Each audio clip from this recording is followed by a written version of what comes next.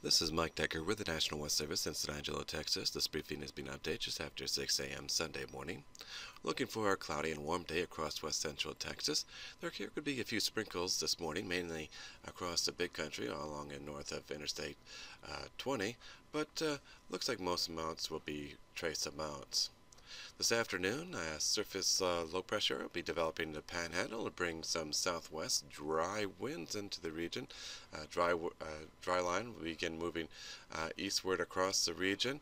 Along with that dry winds, we're looking for some potential for some fire weather problems as RHs relative humidity fall into the 10 to 15% range, and winds, southwest winds increase to 20 to 25 miles an hour.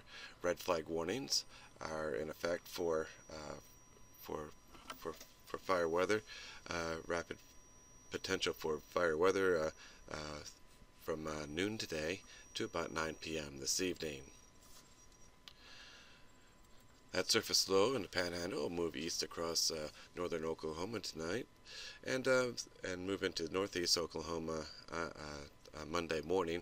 It'll contribute to another elevated, possibly critical fire weather danger for Monday as we get northwest winds develop at 15 to 25 miles an hour across west central Texas. It'll be a little bit cooler Monday with highs in the 70s. This has been Mike Decker with the National Weather Service, San Angelo, Texas.